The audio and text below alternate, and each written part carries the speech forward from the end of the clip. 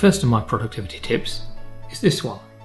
Let's look at the timelines and take this splitter bar, move it away to the right, and we can rename our video and audio tracks.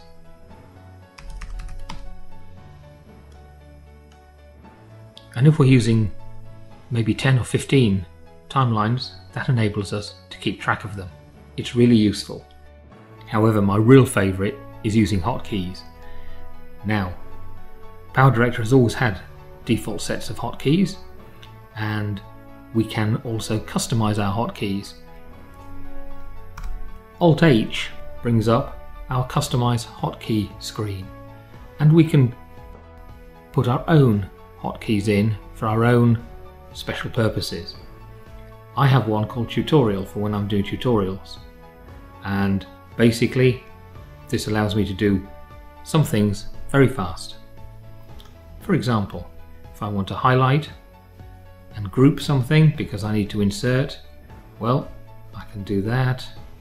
Take everything to the end of the timeline, Alt-G groups them, they will remain grouped, and I can insert an item here, they will remain grouped, and I can bring that back up to there. So hotkeys are great. So for example, if I position my timeline here, my scrubber, and I put in Alt-N, it brings up my Insert Project dialog box. These are still grouped, remember, and I've set it so that Alt-U will ungroup them, and then they just return to normal. Hotkeys are really useful. They take a little bit of learning, but once you've got them, they mean you can be very productive.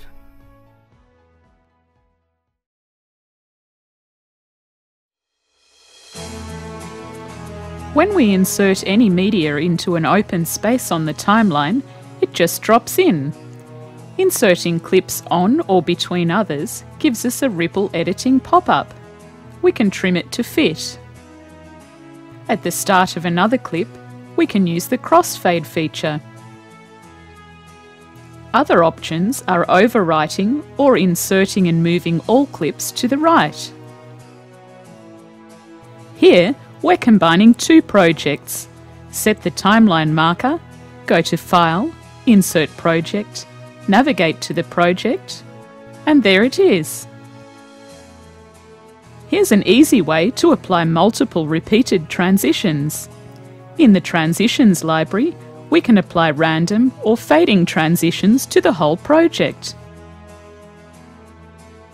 Any transitions can be added to favourites and applied in the same way. We do this by selecting from within the Favourites library. Another great time-saving feature in PowerDirector 12 is copying and pasting keyframe attributes for enhancements, effects and motion. The first clip has been keyframed to fade from grayscale to full colour. Right-click and select Copy Keyframe Attributes, then paste to another clip. The same thing applies to effects. Here, the blur is set to fade off. Copy the keyframe attributes and apply. A great time saver. Motion set in Pip Designer works just the same. This image is set to zoom from the centre. With just a few clicks, we can apply that to any other clip or image.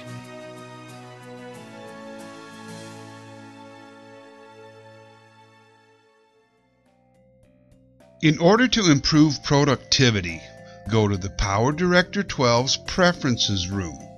To access Preferences, enter Alt+C on your keyboard, or click on the little gear icon. Now you can set your preferred values and settings for the features that you commonly use. These features may include frame rates, controlling pop-up messages, preferred transition type.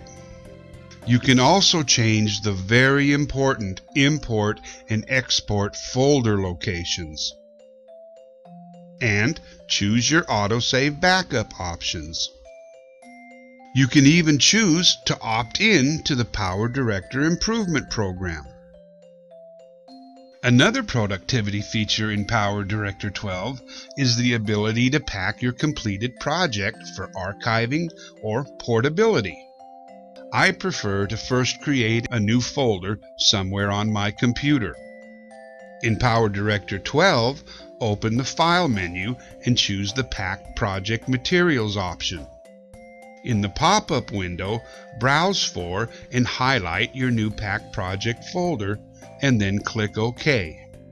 Now this new Pack Project folder will contain all of your timeline assets. Another feature is to use the Save As option. Using the Save As option allows you to create a separate PDS file each time you save. By creating a series of PDS files, you can now have different access points to your project that you can fall back on. For many PowerDirector users, this is preferable to using the Simple Save option, as that just overwrites previous saves, leaving you with only one constantly overwritten PDS file.